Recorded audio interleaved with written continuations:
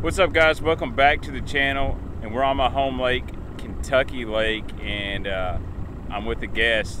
This guy right here, that's Jake Lawrence. You've seen him from the live stream, you've seen him in my video on Pickwick, and it is hot as balls here in Kentucky. Literally, it's like 90 something degrees, and we're gonna go try to catch some bass, but we're gonna try to do it a different way than probing the ledges. So Jake, he's been guiding out here and he's been catching a few fish, and we're going to be with him today and see what kind of techniques he uses. Hopefully I can catch a few fish. If not, you're just going to watch Jake fish, but we're going to film some other videos and stuff. Do me a favor, if you love the content on the page, smash the like button. Be sure to share, and if you're new to the channel, hit that subscribe button, because I promise you there's stuff on here you don't want to miss.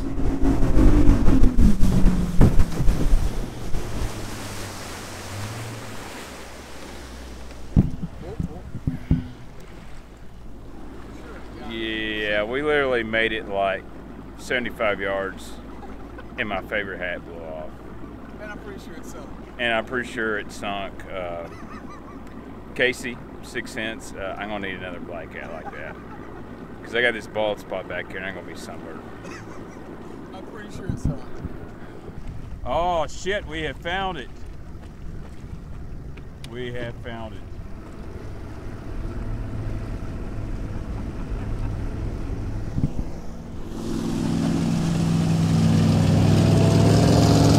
You're cool, dude. You got a boat. I mean, I'm not gonna lie. I'll do like the hood on this, dude. That's a catfish. That's not my hat. But I do like the hood. But I'm in Kentucky, and I'm afraid people will confuse me with the clan member. So Jake has scooped her up. So did y'all see that guy in that big boat with a small penis? I just did. So we're going to get back to fishing. Hopefully we don't lose anything else before we get out there.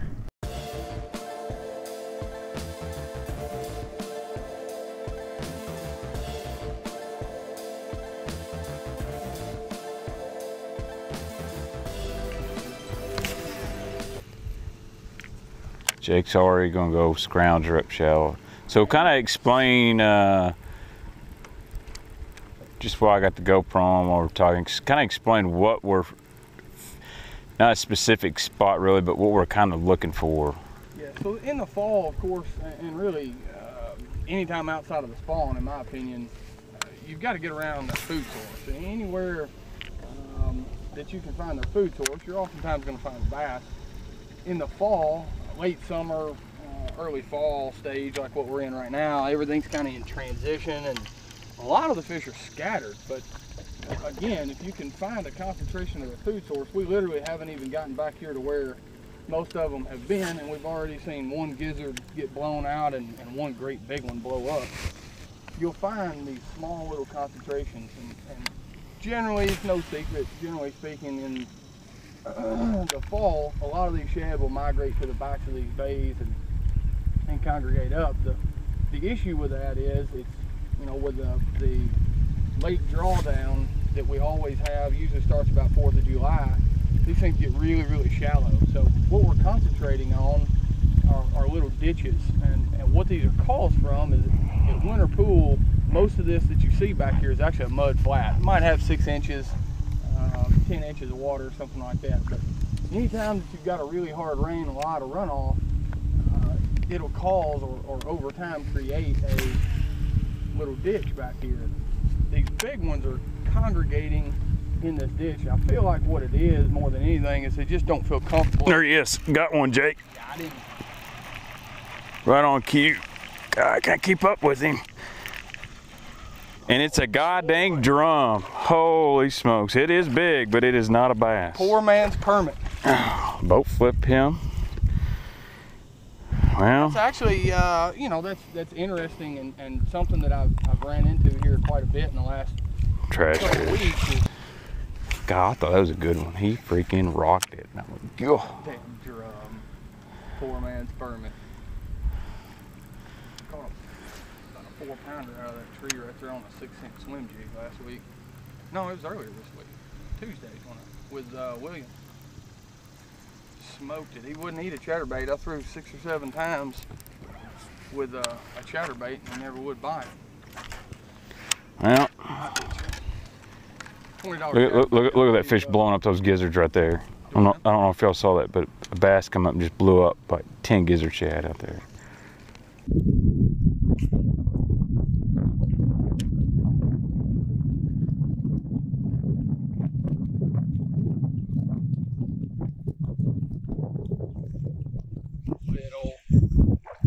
Ain't bad. Jake has finessed one, and I'm just gonna run right over the top of it and knock him off. There we go. Little squirt. But he is a fish in a foot of water in the middle of summer. I'm nipping at it just a minute ago.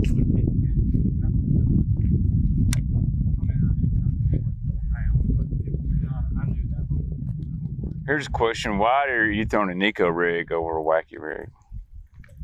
I'll be honest with you. I wish I could answer that honestly. More confident in it. Where I really felt like I was confident in my answer there. I feel like I like a Nico rig on a little bit bigger baits.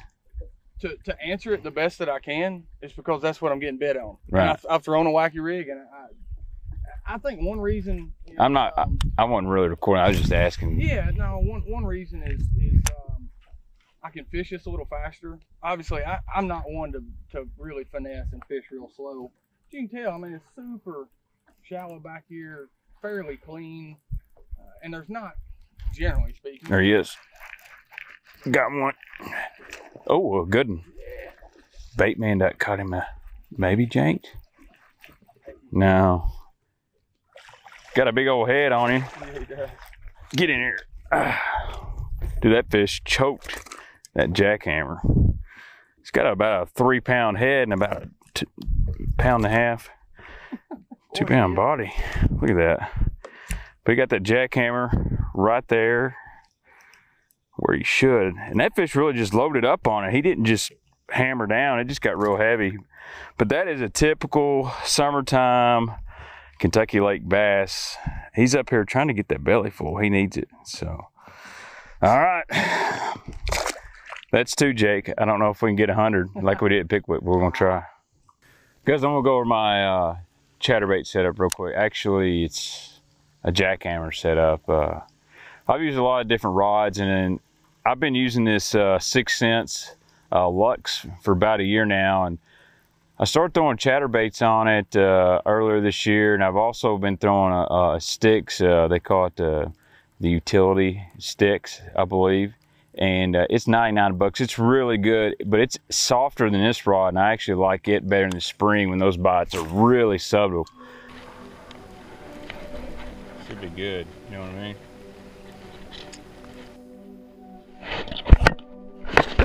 Jackhammer.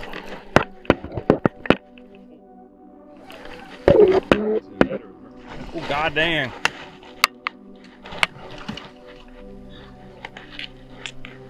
I got it. Oh, man. A jank. Oh, yeah, on the jackhammer. Woo! First bass of 2019 is a jank. And he was hooked good. I don't know. What do you think, 5 pounds? Ain't gonna be much more than that, boy. Woo! He absolutely knocked the dog crap out of it. Just talking about Brett Hite throwing it all day for those 5 bites. Woo! That's all I can do. All I can do is go, woo! The first Jaint 2019, the jackhammer, Kentucky Lake boys. But 7-1, medium heavy, fast action. So it's got some tip to load up, and that fish I caught on it, it really didn't bite it hard. It just kind of felt weird and pulled back. And you see how it was hooked. I am throwing 17-pound Sunline Assassin. That's kind of my go-to chatterbait line. Can I catch this one real quick? Yep. All right.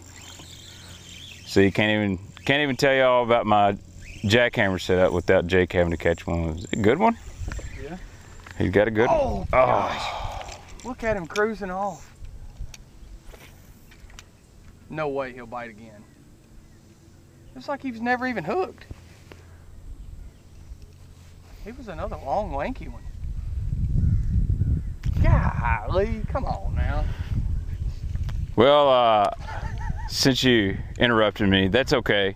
Reel I'm using on my on the jackhammer is a 631 Daiwa Tatula SV, and yes, it has a shallow spool, but I can make really long casts very easily with this, and if there's wind blowing, I can kind of pinpoint that jackhammer where I want to, so it's just a really smooth combination.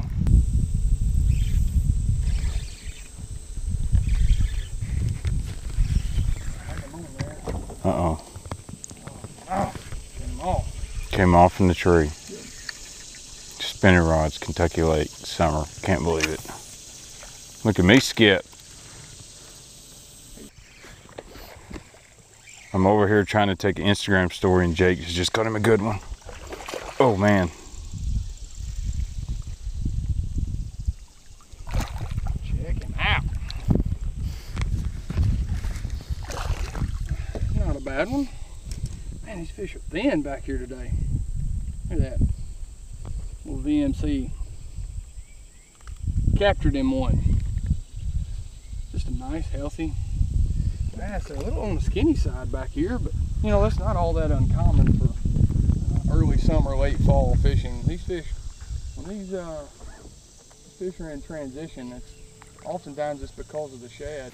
Jake has kind of been whipping me on a Senko bait on his Nico rig, and you know, I'm the bait man, so I've got that stuff, but I've got some of these new 6 Sense soft plastics. This is the Clout 5.4. This is the Ned Fry 4.6. I've got it in my hand, and you know, instead of Nico rigging a Senko, I'm actually gonna go a little bit different. I really like the action on this thing. It's a little bit more finessey, and we're in some clear water, but if you never Nico rigged, I'm gonna kind of show you how to do it. Basically, you take your wacky rig tool and you run your O-ring on it, just kind of like you would a wacky rig. The only difference, instead of going like halfway up the bait, I'm going to kind of do 3/4 of the way.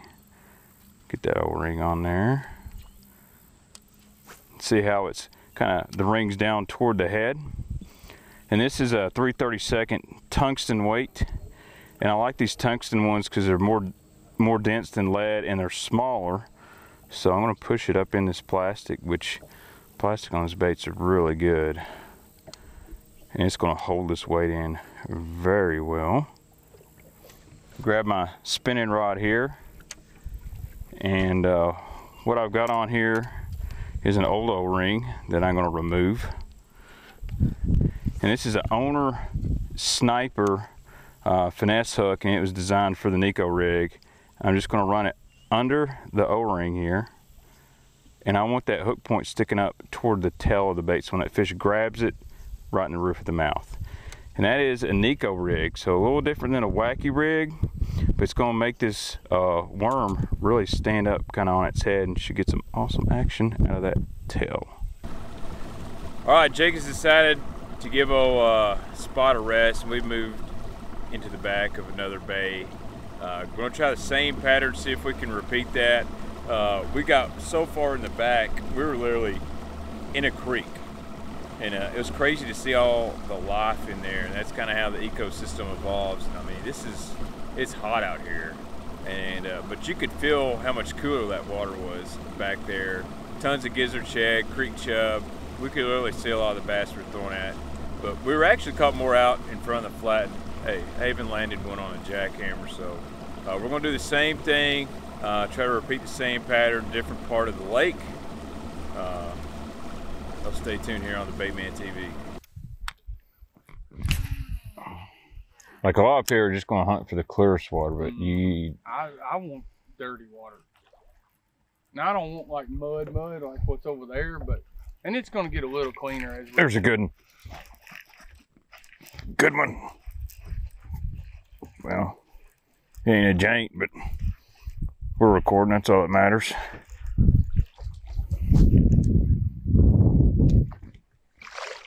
Oh, yeah.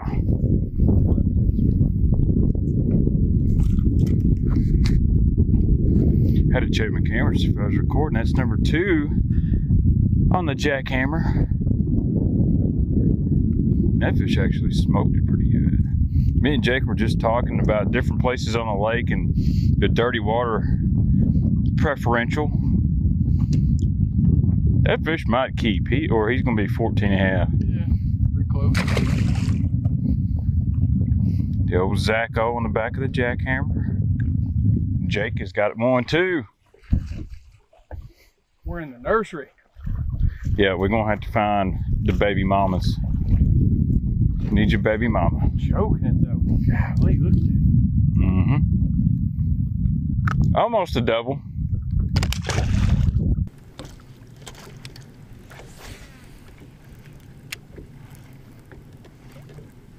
Dude, I like it. There he is. Jake's got another one. A little better one. Late summer bass. Oh, this is a pretty good one. Baby Jaint, solid 2.5, almost 3 pounds. Yeah, man. That fish is healthy. Yeah. Thick. Not a blemish on it. Pretty late summer, early fall bass.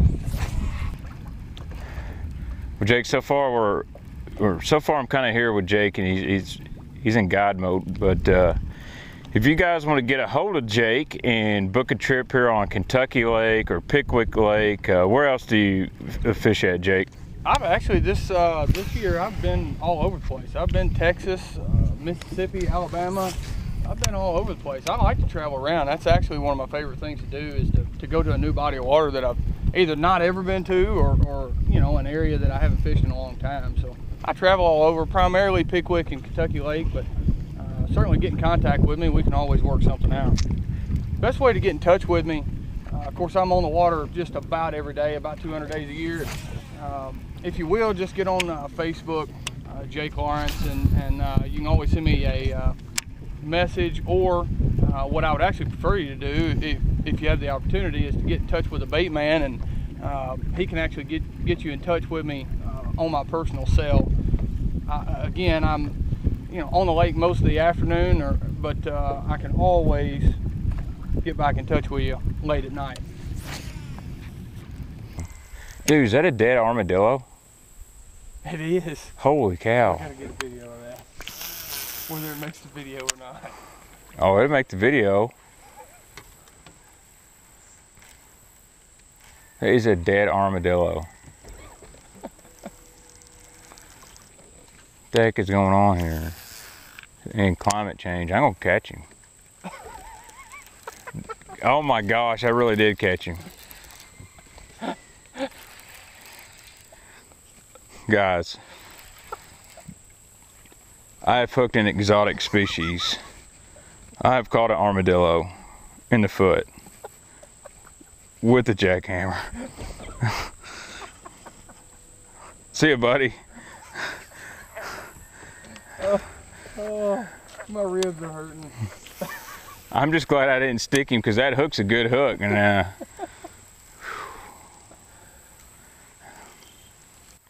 I've not seen one yet in Kentucky alive. Big one, big one, big one. Jake's got a big one.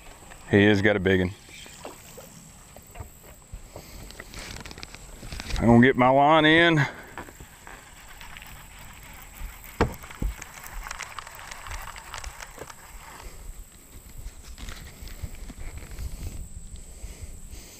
You need the whole boat, Akinelli? I don't think he even knows he's really hooked. Oh, dude, that's a Jaint.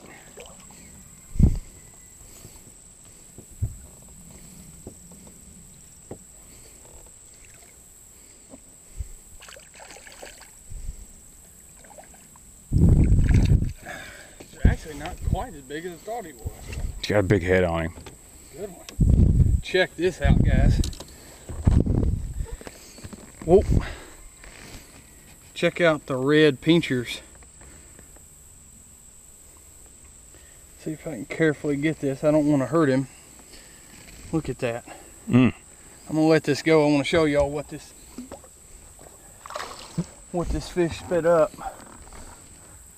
Talk about matching the hatch. Now I caught that fish on a black Senko, but check out how bright orange those pinchers are. It's green pumpkin orange on one side, and my goodness, that's like lobster orange on the other. Did we just bust a myth that crawdads are only orange in the spring? That's awesome. How about that?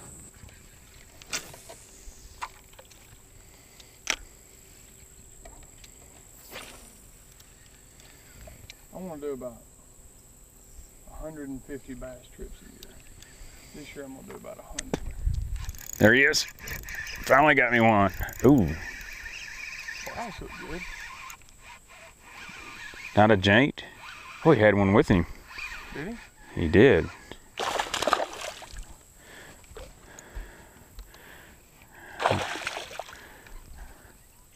Oh yeah. That is my first bass on the Sense Clout 5.4.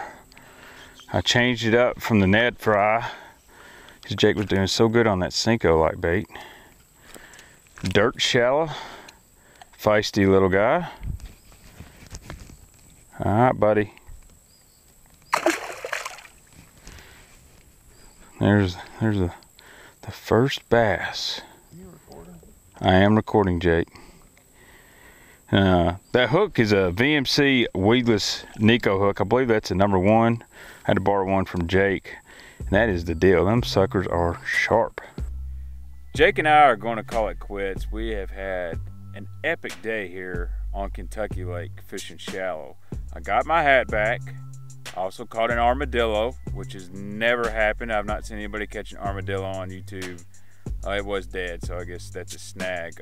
Mike Long would probably get a world record out of that armadillo.